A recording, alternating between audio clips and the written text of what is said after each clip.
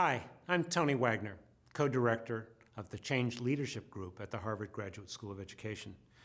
But I'm also someone who spent 12 years teaching in schools and additional years as a principal. So I speak to you from that point of view, as well as from the point of view of someone who doesn't spend a lot of time in Cambridge teaching classes. I spend most of my time working with practitioners in the field, pretty much every single week. So let me be clear about what I see as some of the challenges that we face as educators in the 21st century. What I've come to understand is that in the new global knowledge economy, all students need new skills. I describe them as the 7 survival skills in my book, The Global Achievement Gap. Other people call them by different names. It doesn't matter what organization's list of skills you use, but what matters is that we all agree that all students need to graduate knowing how to think critically, solve problems, work collaboratively, communicate effectively, and think creatively about new possibilities. You can call them the new 4 C's if you'd like. But what we need to ensure is that critical thinking, collaboration, communication skills, and creative expression are happening in all of our classes every single day in every content area. That the mastery of academic content, while important and as a means of teaching critical thinking, is no longer good enough. That today's students come into a world where information, first of all, is constantly changing. How many planets are there today? Have you checked your RSS feed? Are we up 1 or down 1? Where information is growing exponentially. The amount of new information, according to University of California researchers, that came online between 1999 and 2002 was equal to all of the information that had been generated through human history until that time. So this is a world where information is growing exponentially, changing constantly, and available on every internet-connected device. The world that our students are going to graduate to is not a world that cares very much about what kids have learned. We heard a senior executive from Pella here in Iowa tell us just yesterday that kids who come in with good GPAs doesn't make any difference to these folks in Pella. That's not what they look for.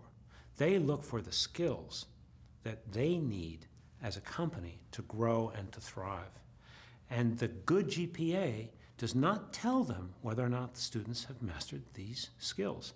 In fact, in my experience as a teacher, the A students are so busy trying to get a good GPA that in fact they are frequently not developing some of these other skills.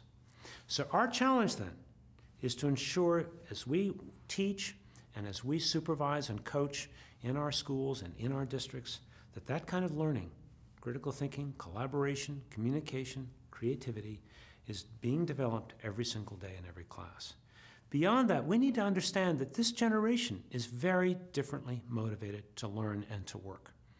This is not a generation that's just kind of sit and get, that we cannot teach the way we have been taught. It will not work for this generation that is constantly connecting, multitasking in a multimedia world everywhere except in school. So we're going to have to work very differently to engage today's students. And it's not so much a kind of really doing something totally different.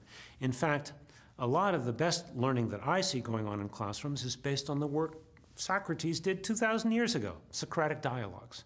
What that means is challenging students to think, to analyze, to critique, to weigh evidence, to understand points of view as habits of mind that matter most in today's world.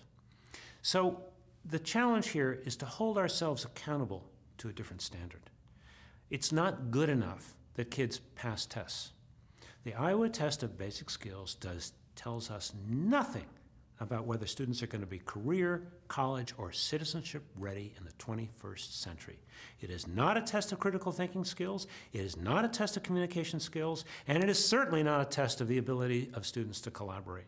So we're going to have to hold ourselves to a higher standard. There are assessments out there, like the College and Work Readiness Assessment, which measures critical thinking, analytic reasoning, communication skills, that we can use to determine whether or not our students are on track to be college, career, and citizenship ready.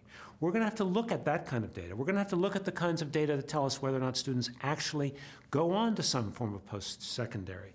And graduate with some kind of degree that will prepare them for the world in the 21st century.